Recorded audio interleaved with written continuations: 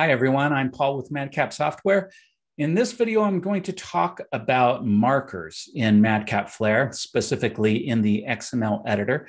Markers are these little objects and things that you're going to see in the editor as you work and do certain things. They just kind of are there. And when you first get started with Flare, you might be wondering, well, what are these things all about?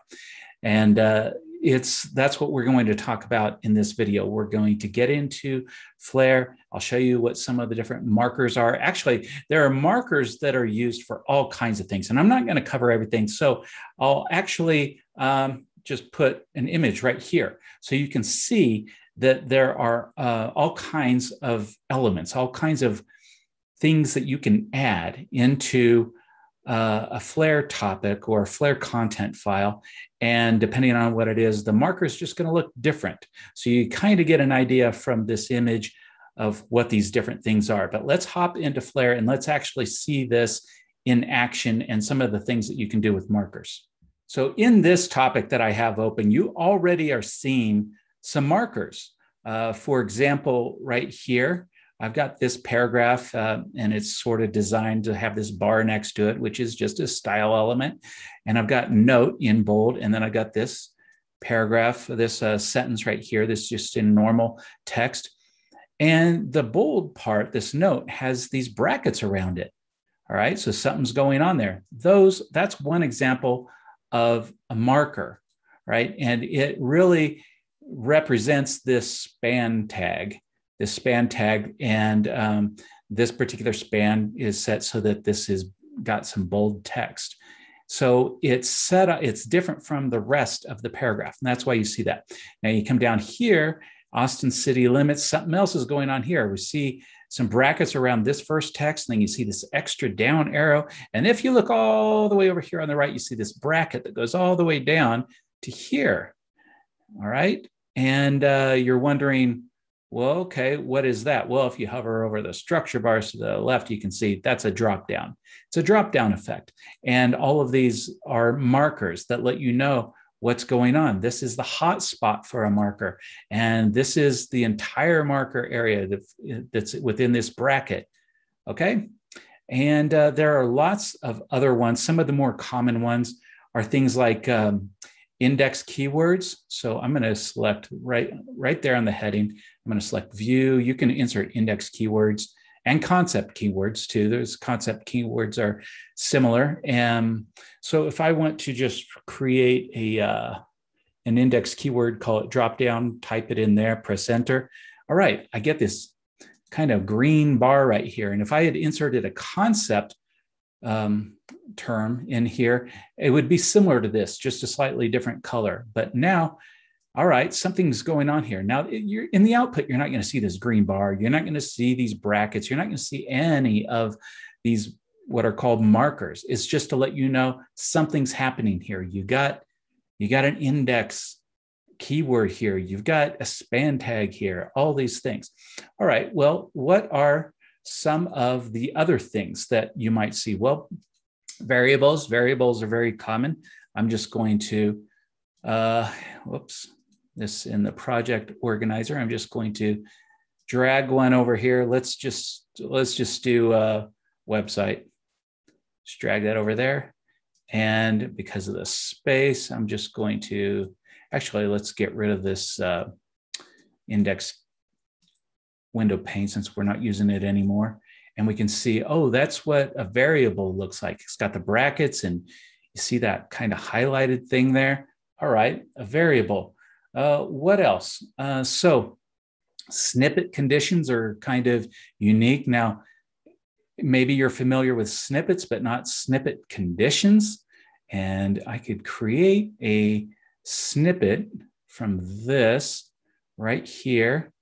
And then I could go in here, right click, snippet conditions, and I'm just picking something in here without really any purpose other than to show you this thing. So I created a snippet. Now, snippet is another thing that has markers. It's got these brackets around it, and I know it's a snippet because I can't click in it and edit. But because this is a snippet condition, if this was just a regular snippet, that's all I would see is the brackets around it, and that's it. But now I get this little icon here, which is showing me I've got a condition that's placed on this snippet here. It says snippet condition. So that's another kind of marker in there.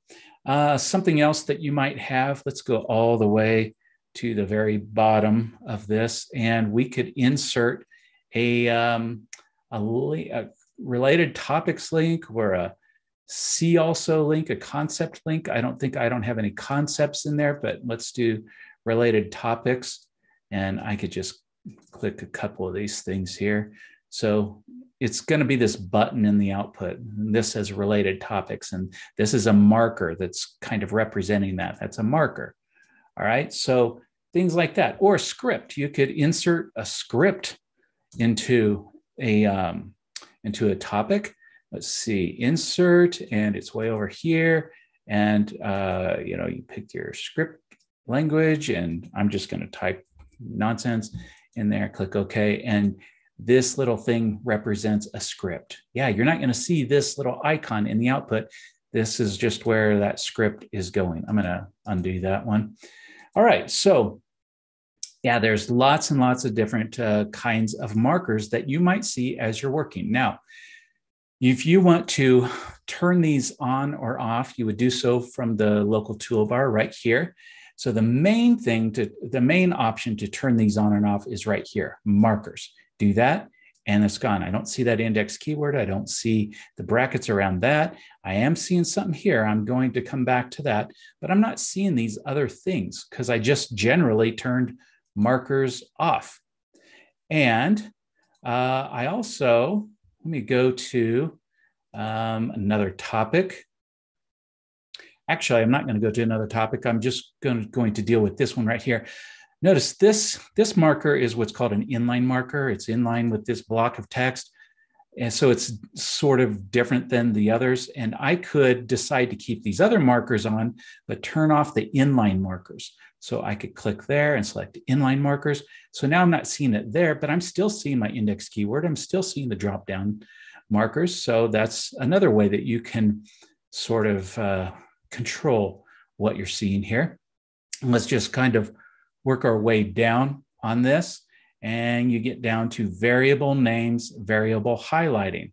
So I could decide, hey, I want to turn markers off in general, but maybe I just love variables and I've got variables all over the place. So I still want to see those. Well, you could tell it to turn on variable highlighting. See, if I turn that off, it just kind of looks like most other things except for those brackets. And if I turn markers off, I really can't tell that that's a variable. It could be just regular text. But even though I have markers off here, I could say, show me the highlighting, and I can still tell that's a variable. The other thing, I'm going to turn markers back on here. The other thing you can do with variables in here is you could select variable names. So not only do you see the variable definition, which in this case is MadCap software link, the URL, but the name of the variable is website. So over here, it's this thing right here. So you can control it that way. And then there are a few other things, bookmark names, named elements, which are in a way similar. So let me just insert a bookmark here, insert bookmark, and we'll just call it Austin. So if you wanted to link to a specific place in a topic, you could put a bookmark there and then link to that specific location. Well, this is telling me there's a bookmark right here. And so what I could do, and it's telling me the name of the bookmark is Austin, but maybe I don't want to see the name. Maybe I just want to see this little flag. That's enough for me. So I could turn off the name. So there's different ways that you can manipulate these. And the final one I want to show you is this down here at the bottom, marker width. Okay. Notice that I can't really tell what this index keyword is unless I hover over it and it tells me, oh, it's dropped down. If I wanted to give a little bit more space to this or less space, I could change the marker width. So select that. Right now it's set to show 100 pixels. So if I change it to 200, click OK, now I can see the whole thing. All right. So I didn't show you everything about markers, but the main things. And I think you get the idea. There's all kinds of markers that you might see depending on the situation. You can turn them off, whatever you want to do. But I felt like this video was important because you're going to see these things. And if you don't understand that these are markers, you might just kind of be editing away in confusion. And nobody wants that. Thank you for watching this video. We'll talk to you next time.